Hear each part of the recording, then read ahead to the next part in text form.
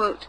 UC Riverside researchers have made a major leap forward in understanding how the brain programs innate behavior. The discovery could have future applications in engineering new behaviors in animals and intelligent robots. Innate or instinctive behaviors are inborn, and do not require learning or prior experience to be performed.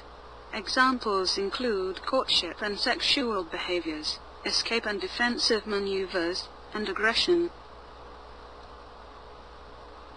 Using the common fruit fly as a model organism, the researchers found through laboratory experiments that the innate behavior is initiated by a command hormone that orchestrates activities in discrete groups of peptide neurons in the brain.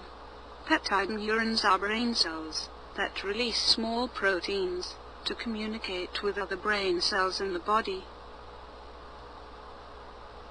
The researchers report that the command hormone, called ecdysis triggering hormone or ETH, activates discrete groups of brain peptide neurons in a stepwise manner, making the fruit fly perform a well-defined sequence of behaviors.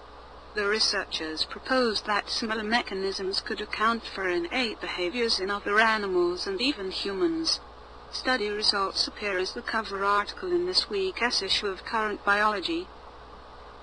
To our knowledge, we are the first to describe how a circulating hormone turns on sequential steps of an innate behavior by inducing programmed release of brain chemicals, said Young-Jun Kim, a postgraduate researcher in UCR's Department of Entomology working with Michael Adams, professor of cell biology and neuroscience and professor of entomology, and the first author of the paper.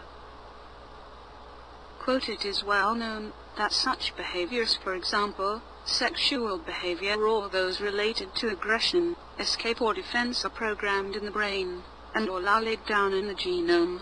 We found that not only do steps involved in innate behavior match exactly with discrete activities of the neurons in the brain, but also that specific groups of peptide neurons are activated at very precise times, leading to each successive step of the behavioral sequence." Unquote. In their experiments, which involved state-of-the-art imaging techniques that helped the researchers see activated neurons light up in the fruit fly brain, the researchers specifically focused on arthropods, such as insects. Insects pass through multiple developmental stages during their life history. Each transition requires molting, a process in which a new exoskeleton, or cuticle, is produced and the old is shed.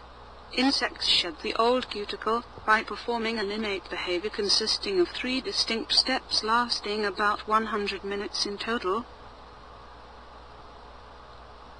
First, the researchers described the ecdysis sequence, an innate behavior that insects perform to escape their old cuticle, and showed that the insect initiates behavior shortly after appearance of ETH in the blood. The researchers then demonstrated that injection of the hormone into an animal generates the same behavior. To investigate mechanisms underlying this hormone-induced behavior, they used real-time imaging techniques to reveal activities in discrete sets of peptide neurons at very precise times, which corresponded to each successive step of the behavioral sequence.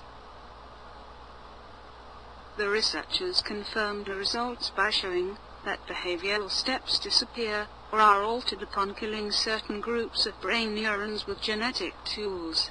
Our results apply not only to insects, they also may provide insights into how, in general, the mammalian brain programs behavior, and how it and the body schedule events, said Adams, who led the research team. By understanding how innate behavior is wired in the brain, it becomes possible to manipulate behavior, change its order, delay it, or even eliminate it altogether, all of which opens up ethical questions as to